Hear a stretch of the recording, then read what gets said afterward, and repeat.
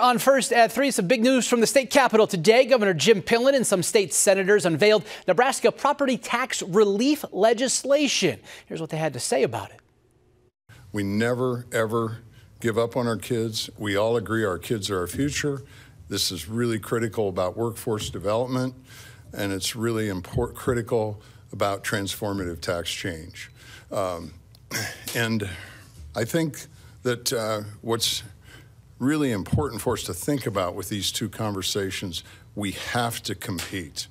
We Nebraskans have to compete better than we have been. We have to compete better with our neighbors.